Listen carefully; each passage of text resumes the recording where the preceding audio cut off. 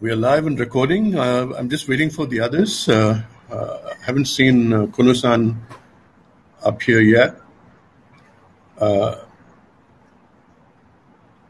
Governor Emil, are you there?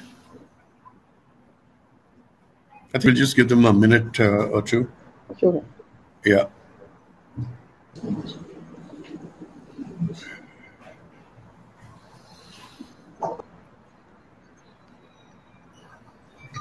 Oh, my alarm's going off.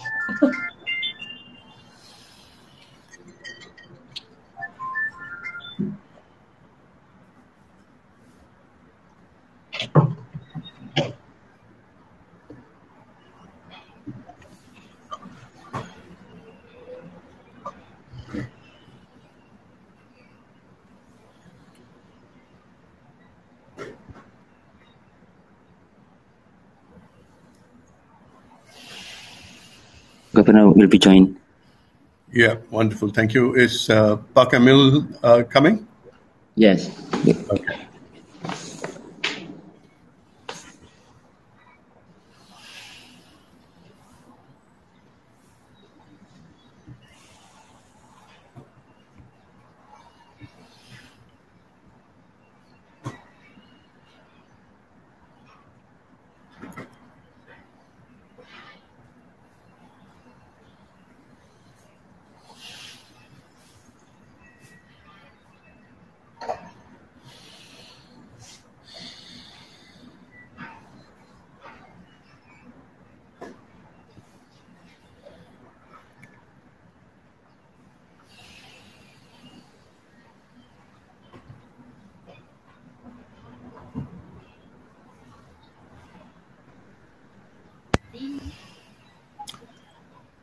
Good morning, Kuno-san. Yes, hi, how are you? Very nice to see you, sir. Thank you. Haven't seen you since we last met in Vietnam. Long time. Indeed.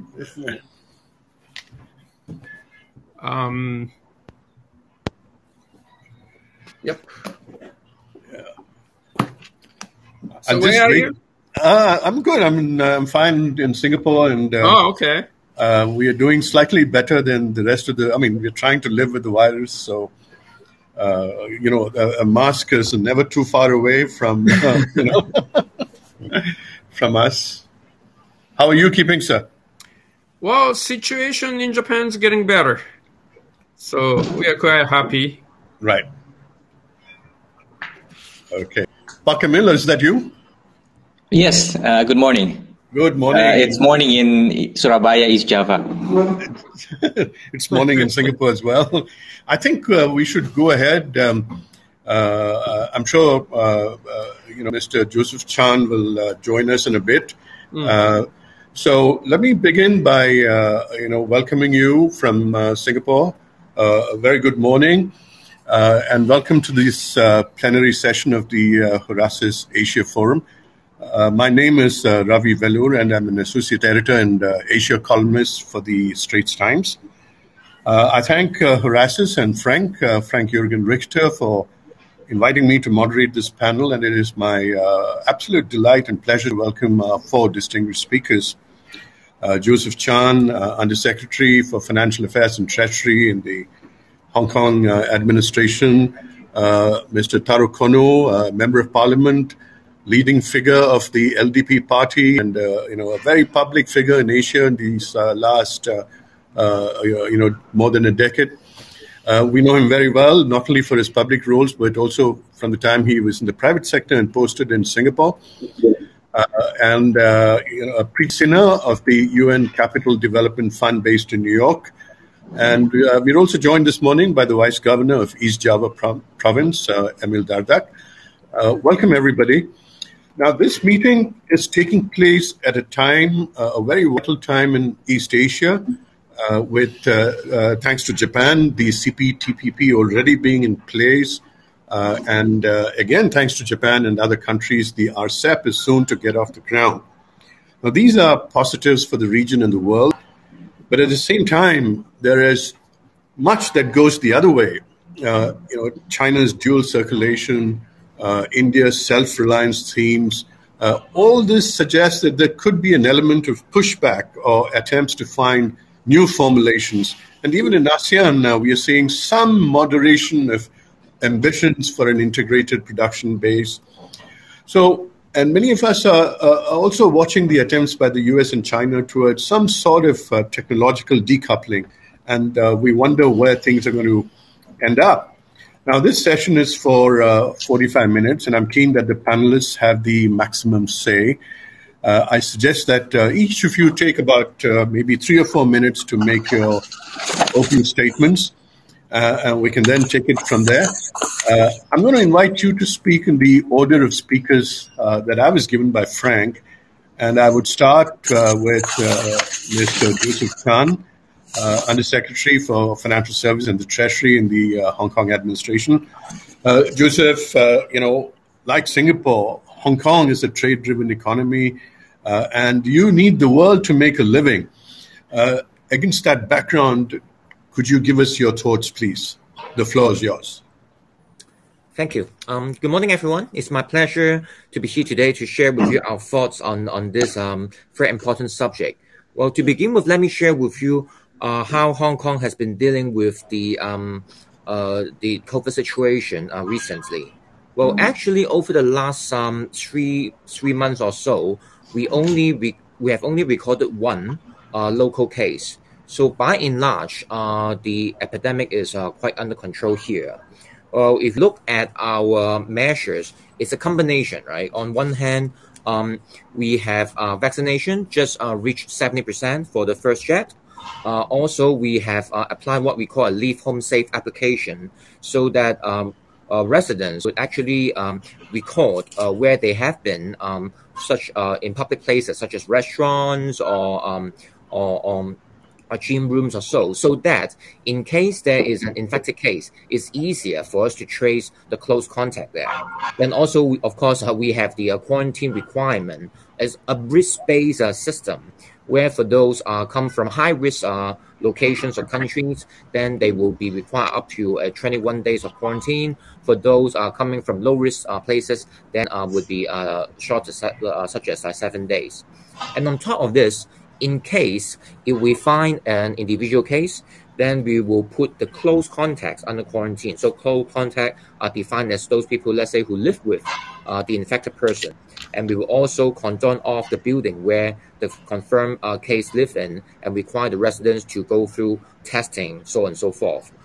So far, the strategy works quite well. Even for that one single local case we identified over the last few months, we believe that is actually that person actually infected from baggage he handled from the airport. And after all, we did not see the spread in the local community afterwards. So actually, if you look at the normalcy index by economists conducted a few months ago, among the 50 countries or economies covered by that index, including France, Germany, New Zealand, or so, Hong Kong ranked number 1 globally in that. So by and large, our economic activities have resumed normal. In fact, for the first 3 quarters this year, our GDP growth recorded 7% on a year-on-year basis. And this year, or the full year, we are projecting at 6.4% GDP growth.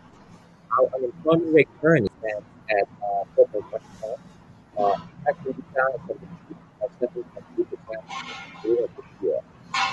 On top of controlling the economic situation, we also have a scheme, a consumption voucher scheme, pushed forward in the second half of this year to help stimulate the economy. Actually, any eligible resident locally will receive a $650 of electronic consumption voucher. So all these, I think, contribute to a strong local consumption and the resumption of our local economic activities. Actually, based on the normalcy index I mentioned just now, the economists assess Hong Kong that we are back to 96% of our activities at the pre-pandemic level. So that's where we stand, and I hope the measures that I shared with you so far could be make reference for other Asian countries. We're talking about helping Asia in general, especially the developing economies. One very important platform we believe is to use multilateral platform. That's why Hong Kong has been a keen supporter for multilateral agencies, including the Asian Development Bank, ADB, and also the Asia Infrastructure Investment Bank, AIIB. So, for example, ADB, they supports the local Asian members, right, to have a resilient and inclusive economic development and to eradicate the extreme poverty. Well, over the years, Hong Kong has actually contributed around $1 billion in the form of capital subscription and also direct contribution to the Asian Development Fund. So all these are actually supporting projects to aim at poverty reduction and also improving the quality of life. If we look at AIIB, right, also altogether, we have committed $766 million. At the same time, we contributed extra $10 million for the AIIB project preparation special fund, so that not only we sponsor the projects approved, but also for certain projects, when they want to do the preparation application, we provide certain technical assistance and support. On top of that, I would also like to highlight that some of the money in that special fund during the pandemic, it goes to allocate vaccine financing for the low and middle income members as well, which is very important during COVID. As we all know, the lower income countries require more support on that. The last point I would like to highlight is that it's not only about monetary support.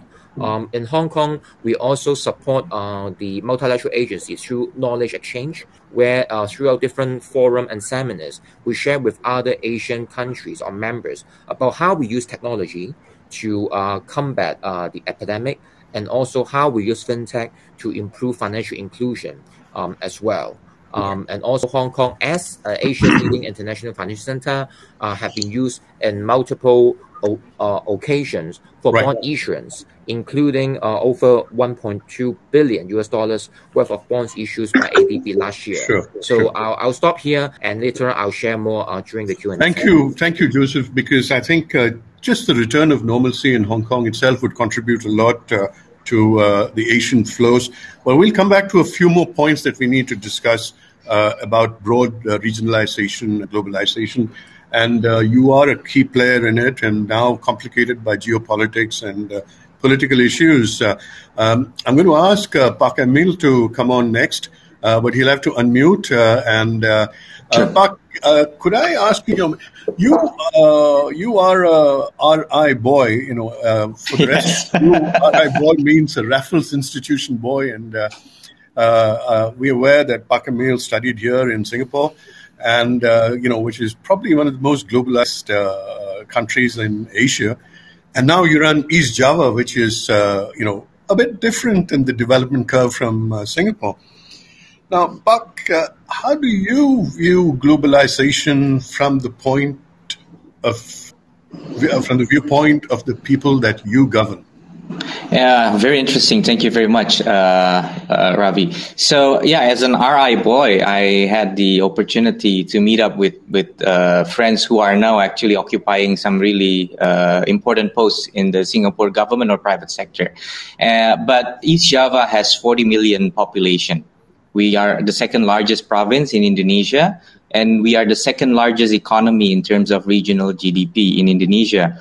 A very rough estimate shows that our GDP would be 2/3 of that of Vietnam. And we have 38 municipalities, which means we have the likes of Surabaya, which you may be aware is the second largest metropolis in Indonesia. But we also have a number of municipalities which are still struggling with some basic infrastructure and also lack of access to education. So it's really two different worlds. We contribute the largest number of successful state university applicants in Indonesia. We also become the grand champion for many science competition or student competition in Indonesia, but also at the same time, we are still facing some really elementary issues when it comes to human basic needs. But overall, what I'd like to say is the viewpoint about globalization. with the penetration of digital technology is unbelievable. About nearly 30% of the high school graduates would continue to university or higher education, and the remainder 70% more or less would directly go into working after finishing their 12 years of education. But we did a survey last year in the midst of the COVID-19 pandemic, so somewhere in the second half of 2021. My apologies, 2020. And we found that among the 70% of those who decide not to continue to university, so they would actually be classified as the low to middle low income families, nearly half of them have started adopting e-commerce. They have actually purchased goods from the internet or from e-commerce marketplace. And the most favorite forms of payment is not cash on delivery, is actually bank transfer, followed by e-wallet. So it's amazing how the digitization really penetrates to the society in Indonesia. The use of smartphone is no longer just confined to the upper level, but of course it doesn't directly correlate. You know, when we talk about digitization, it doesn't mean that they start consuming foreign media or foreign entertainment content, not necessarily. So I cannot automatically assume that the level of penetration of digital lifestyle correlates with the awareness on global issues, and because a lot of the content being consumed are actually local content, and there is this what we call as hyper local, where we have micro influencers with probably 1,000 to 10,000 followers in the social media, but they have really high engagement with their followers. So hyper local is emerging, and as a result, even interaction within a municipality or a rural neighborhood takes place in the digital space. The room for possibly globalizing is there, given the penetration of digital technology and ownership of smartphones and access to internet. About 67% of the villages out of nearly 8,000 villages in East Java already has access to broadband technology. And out of the 8,000, only 660 has very poor access to internet. The remainder, which doesn't have fiber optic, relies on mobile internet. But if we talk about Surabaya and Malang, the two largest cities in East Java, they all have more than 1 to 2 million population. They're really affluent. The level of university graduates, the occupation that they pursue, they're working in financial sector, they're working in services. So it's really an affluent society, which I presume then they're very adaptive to what's happening. You talk about CPTPP as well, and of course Indonesia is one of a very serious proponent for this regional partnership. We have shown a very encouraging investment figure in the past quarter. Our investment actually increased by 15%. It's larger than the national growth, and also Surabaya is one of the hub for export and import. The only constraint we have right now is what everyone is facing, which is the container shortage. But we are one of a global hub for manufacturing in Asia, and we are very positive in terms of how Surabaya is really trying to be at least the hub for global investors if they want to penetrate the ASEAN market.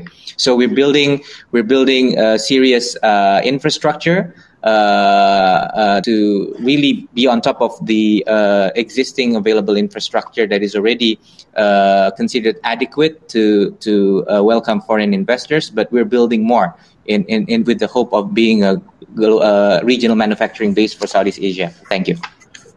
Thank you for those comments, because it's so interesting that at one level you're so plugged into the world, but then the hyper-local is taking off in a big way, thanks to there are some issues in what you said that we'll come back to, including digital trade within ASEAN and whether RCEP adequately addresses that. But let me turn to Kuno-san.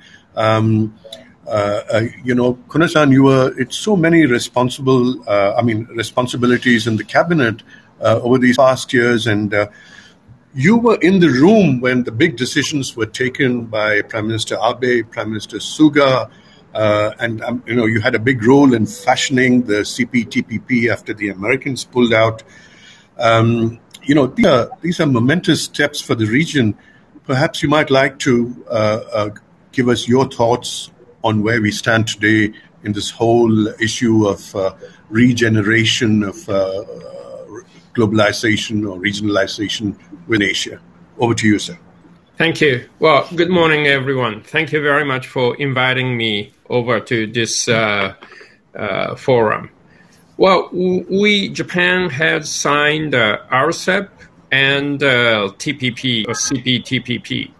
Well, as RCEP is a large free trade agreement that created the free trade regime in Asia or Pacific. It is a free trade thing, whereas TPP is, it created the free trade regime in Indo-Pacific, but it is not just rule-making in trade. By creating TPP, we originally thought to have a new regime which would replace age-old hub and spoke system with United States sitting in the center. Well, right after the World War II, the United States economy was so strong it could hold the hub and spoke system over the Pacific.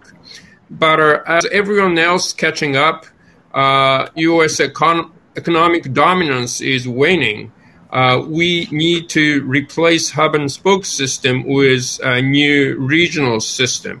So originally, the President Obama convinced the Prime Minister Abe TPP is a new upcoming regional system, and it set rules not just for trade, but investment or labor or intellectual property right or, digital, everything. So we paid a high political cost to join TPP, but as we are signing TPP, the United States left, and it beat the original intention. It was quite unfortunate. So we are still hoping for the U.S. to come back to TPP regime. I even proposed to change Trans-Pacific Partnership to Trump-Pence Partnership to get the U.S. back, which didn't work, unfortunately.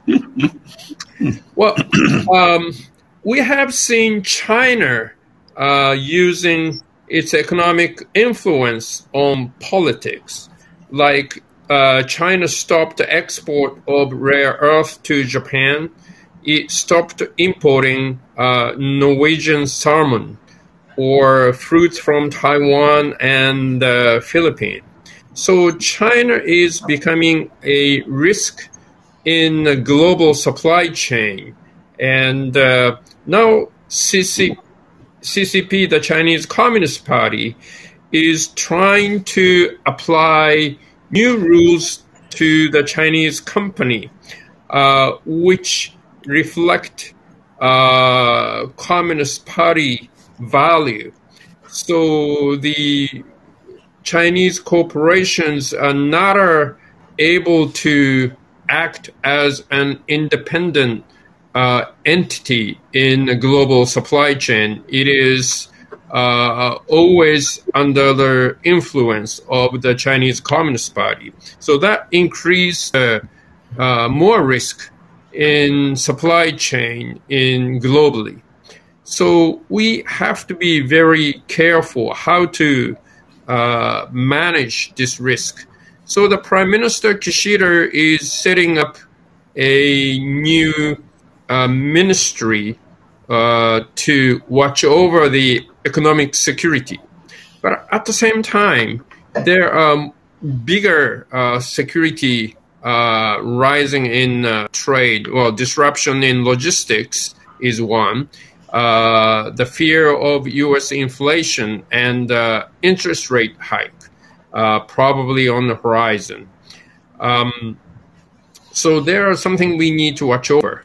Also, we've been talking about the risk involving China, but many Japanese corporations thinking about risk of extraterritorial application of the United States laws or sanctions. So the Japanese company need to be very careful how to deal with United States, how to deal with China, how to deal with other country that U.S. sanctions being applied to. So there are a lot of legal costs to not to infringe on the U.S. laws that applied extraterritorially. So that is another issue. We also see human rights is playing a role in the trade, like cotton coming from China with forced labor. Or what about greenhouse gas emissions? If we seriously try to get 1.5 degree, then those countries who are not really trying, should we import goods and services from those countries? That's going to be another major issue. So there are a lot of things that each company need to watch over, and it has increased legal costs for those companies. So as each government, what should we do? Should we pay more attention to economic security, or should we try to iron out a disruption in logistics right now? There are lack of supply in semiconductor that slowed down Japanese automobile manufacturers. So we are investing in bringing in TSMC manufacturing plant to Japan. And the government is going to give subsidies to TSMC. So there are a lot of things on the horizon, and we cannot tackle everything. So we need to put the priorities on those for short-term basis and long-term. Short-term, I think we need to look at the logistics issue and U.S. inflation. But in the long run, how are we going to deal with China risk is probably the largest one. And we definitely need to increase the communication with Chinese government or Chinese Communist Party. And we need to maintain the communication with each Chinese corporation, how they think they are going to be affected. And if there's a way to divest from China to other Southeast Asian countries. So it's going to be a very interesting age to come. Thank you, Kono-san. I thought that was a very even-handed treatment of the United States and China. And I remember your conversation with Wang Yi in Manila in 2017, when you said certain big countries have responsibilities and they should behave like they own those responsibilities. Those words are memorable. I'm going to turn to Preeti Sinha of the United Nations. I say that you come with a bit of a helicopter vision, because you're not a participant in the politics of this place, and you really have an investment and development agenda. And maybe you might want to tell us, the broad issues of the day.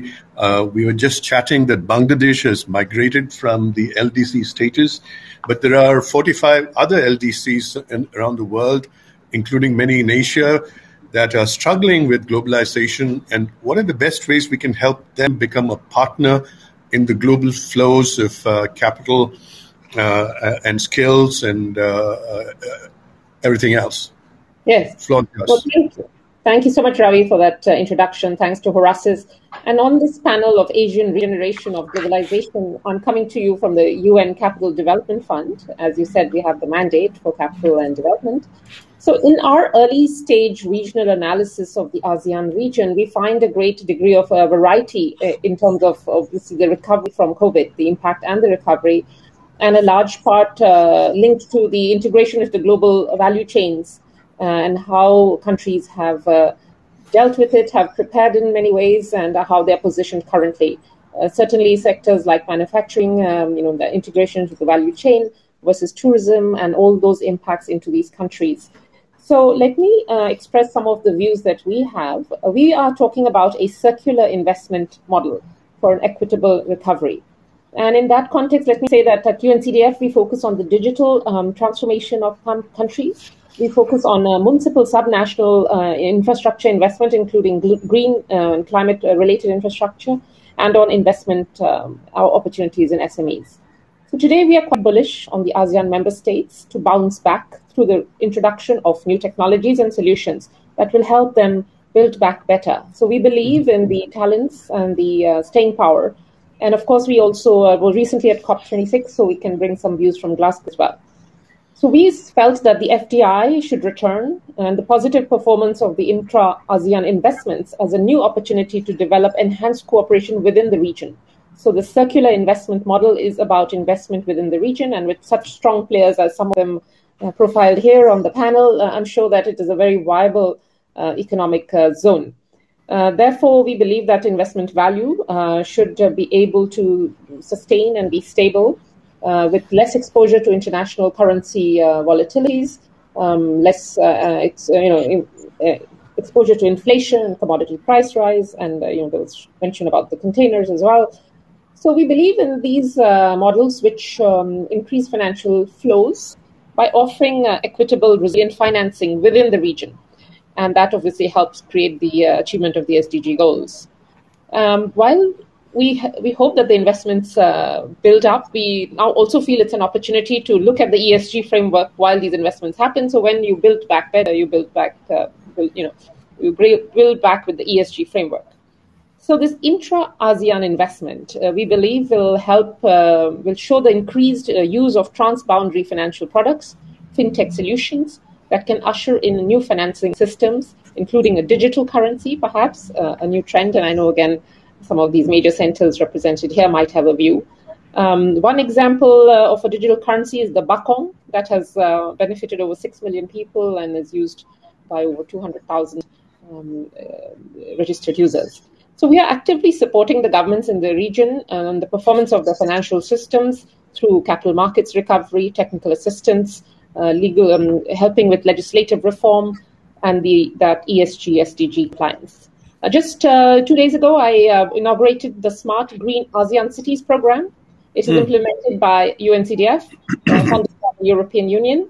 It's a program that will support ASEAN states at a city, national, and regional level to deal with urban, environmental, climate-related governance issues, focusing on smart solutions. So we continue this work, and let me say, just in interest of time, I know you'd like to have some really interesting questions. So as a hybrid development agency and development finance agency, UNCDF remains committed to the region, and I'm looking forward to the discussion. Thank you. Thank you. Thank you for those remarks and for being so putting things across in such a brief but concise manner. I want to raise an issue that featured in 3 of your 4 presentations, and that is the digital part. If you look at ASEAN, China, India, we are sprouting digital unicorns by the day, and they are often supported with Japanese capital. Yet, we don't see enough discussion on digital exchange. And one criticism of RCEP is that it doesn't do enough for digital trade. So I'd like to ask, in fact, Joseph, you can also come in on this, Pak Emil and, Minister Kono. Is enough being done on this? And a related issue is, do we have enough pathways towards enforcing digital justice? Because it's, the legal part of the digital exchange is going to be a big issue coming up, with trust on one side and the legal part on the other side. Is it time that this region started to talk about these issues, and could the UN be a possible forum for that? I suggest, Kono-san, you might want to start on this. Thank you. We proposed DFFT, Data Free Flow with Trust, at the Osaka G20 Summit. Right. And definitely we need to come up with something different from U.S. model, where the big company kind of monopolize data, or Chinese model where the government has all the access to personal data.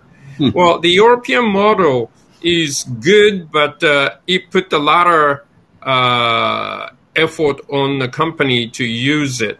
So we need a new framework to use big data for the future use. And we definitely need to promote the DFFT discussion for digital transformation.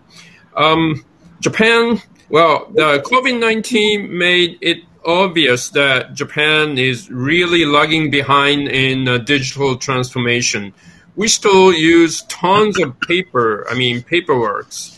We are trying to cut the quarantine period to 3 days, but in order to get it, the company has to submit a huge amount of paper, and that's killing the bureaucrats as well. So Japan is we need to catch up digital transformation fastest way. We should have technology, but we are not utilizing it. So in Asia, technology may be there, but the legal framework and I think the bureaucratic mindset to move out of paper to digital, that is required. And some company like Singapore are really going ahead, and a country like Japan is like lagging behind. Sure. So there's a lot of gap in Asia. And I think we need to help out each other with technology and create a legal framework applied to... Could the UN be a good forum to discuss this, Preeti? Do you think it could be the appropriate forum? Well, certainly, because for us, it's a development issue. So let me say, perhaps from our perspective, we support the CBDC, that's the central bank digital currencies, obviously officiated and regulated. And so the example I was saying of Bakong, it's Cambodia that's issued this, and Cambodia is still an LDC, so remarkable achievement. And what it impacts, for example, is remittances. You see, there's around $702 billion in remittances going across borders. So using this Bakong system allows us to bring down cost of transmission. And right now, I think it's going from Malaysian ringgits to USD to Cambodia. So the idea is it should go from Malaysian ringgits to Cambodian currency. So local currency movements as well is something that could be encouraged. So on these themes, yes, the UN would certainly be a great... Wonderful. Thank you. Joseph, could you, since you're a corner of China and increasingly enmeshed with China, and you're the only so-called Chinese presence here, can you address this matter of trust in the digital trade and how important it is to have that bridging trust that can bring China fully into the Asian flows?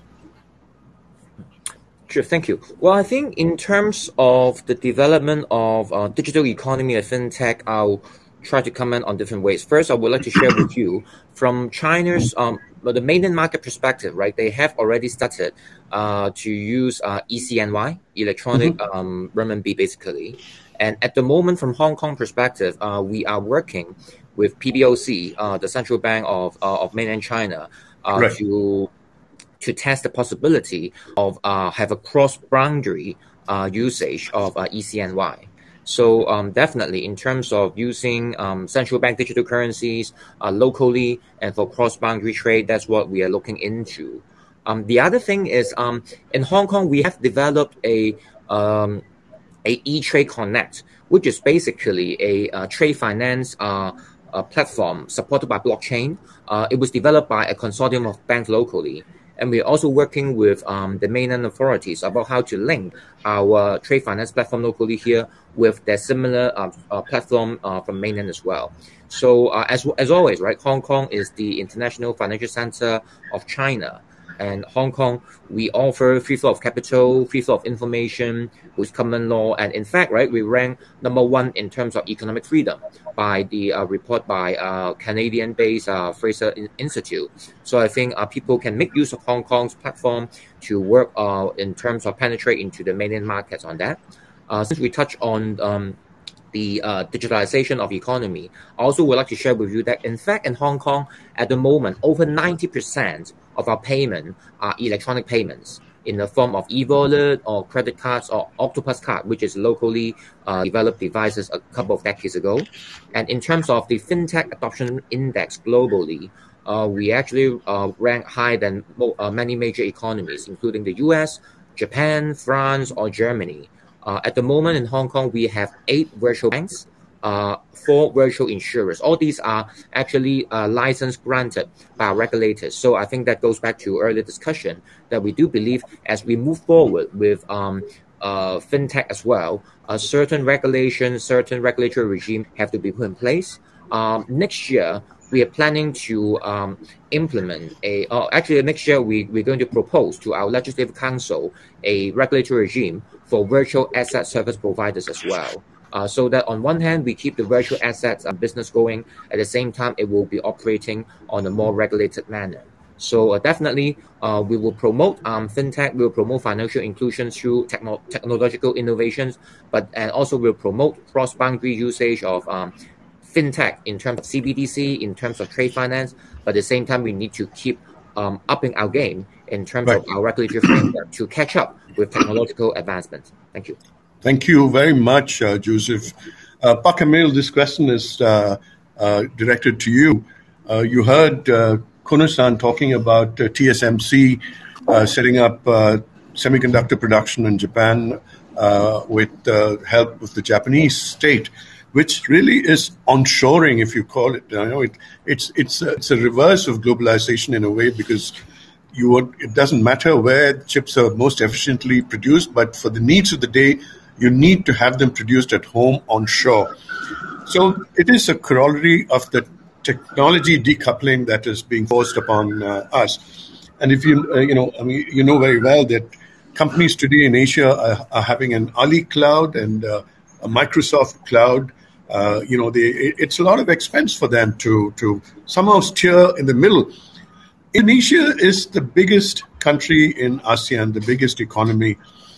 Today, you're in a situation where you have more Chinese expatriates living in Indonesia than Japanese. It came as a surprise to me to hear that, to learn of that statistic a few days ago.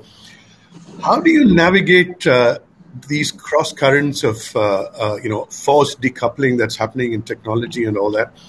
How does a big country like Indonesia, which has so much at stake, how do you go through this and yet stay open to the world?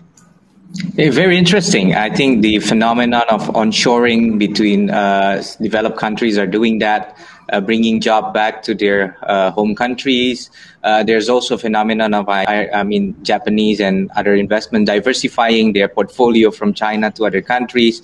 COVID-19 is really interesting because it shows that at the end of the day, I think you want to have more control of what is happening. It may be actually transgress from what we thought is the force of globalization. But now East Java, as one of the most advanced economy in Indonesia, local economy, our value proposition is different than it was many decades back when we were bringing in many foreign investors on the basis of really natural resources, cheap labor. Now, I think the value we have is an affluent and very promising market. As we know, our digital market in Indonesia itself is nearly touching $25 billion this year. So it's a very affluent market, and many global players go into East Java on the basis of the adequate infrastructure, on the much improved human resource, and also the compelling market size. I mean, I think out of the 600 million something ASEAN, we're nearly half of that. So it's really that value proposition that we're trying to bring to the table, and realizing that East Java is really focusing on a number.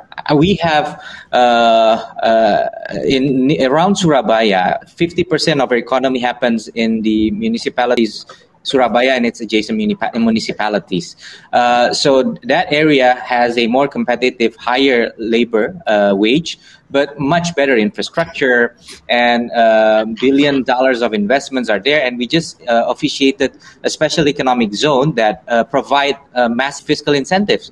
10-year tax holiday, 10-year import duty holiday, 10-year income tax holiday in that area. But if you go with the highway that has recently been built, in less than an hour, you would go to a municipality that is very accessible from the major export seaport, with a labor wage that is just less than half.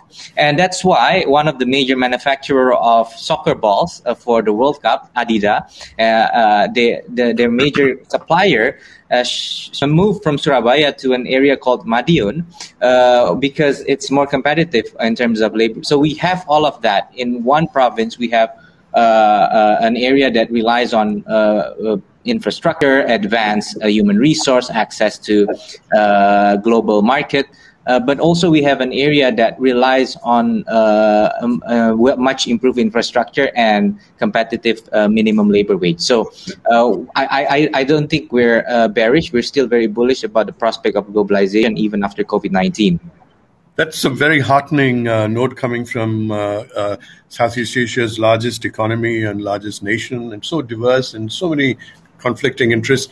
I want to close the session with a question on a part of globalization that we don't discuss enough, which is the free movement of talent and tourists, which is a key part of globalization. If you ask me, if you go to Japan today, there are 3 million foreigners living in Japan, and who would imagine that 254,000 of them are Muslims in this, monocultural kind of nation, and even demanding their own burial yards and all that.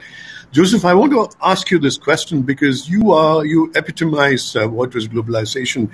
You went to the University of Michigan yourself, and today, Chinese students everywhere are looked upon with a bit of suspicion in certain countries in the West and maybe even in Australia. And you yourself have been losing talent. People have been leaving Hong Kong for whatever reason. Could you give us a sense of how important it is to stay open to talent in this world? And after that, Preeti, you might just close off when Joseph finishes, and we'll wrap this up.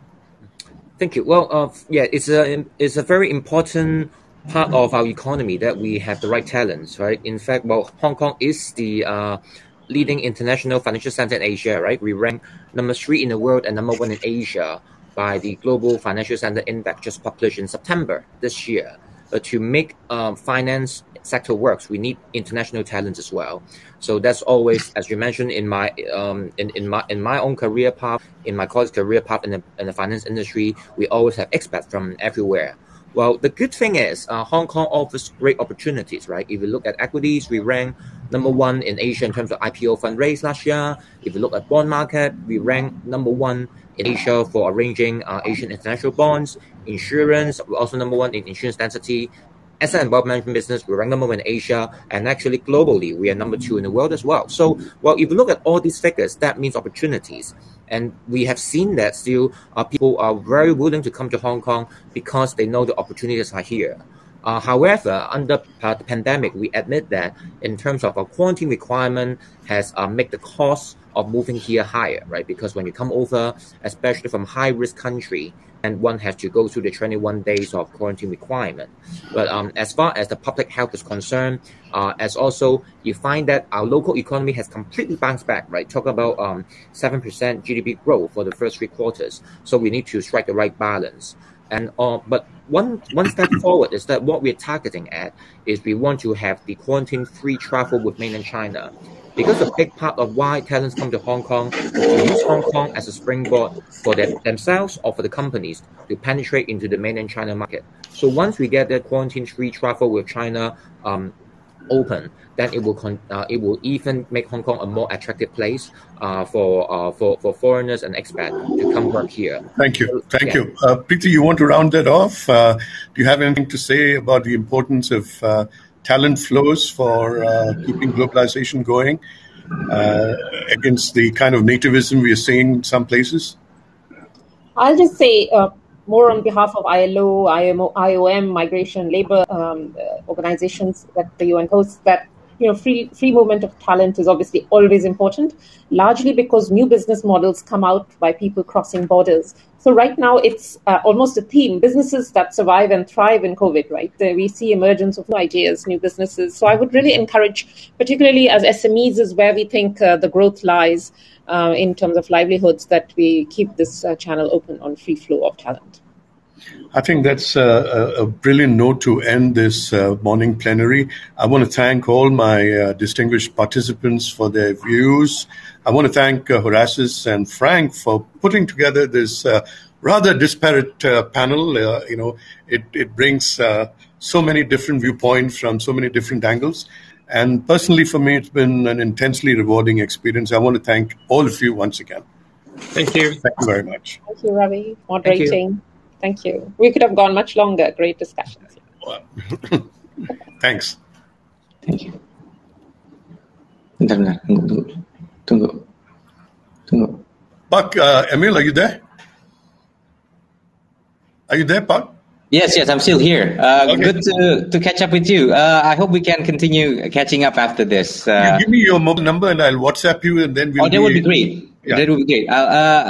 Can I just read it out for you? Yes, please. Yes. It's 62 821 4195 3300. 3300. Perfect. Yes. And I'll just WhatsApp you, and then we can be in touch. Thank you, Mr. Ravi. One of these days, I'd love to come and see you in your Surabaya, in your... I'm looking forward, and I'll definitely welcome you and take you around the great places here. That'll be wonderful. I'd like, maybe I'll plan a visit sometime in January, if that's convenient. In January, okay. So after the rains. Okay. So if you text me, then we can continue to be in touch through WhatsApp. So wonderful. Thank you very much. Great moderating, Mr. Ravi. Thank you. Thanks. God bless you. Bye-bye. Bye-bye.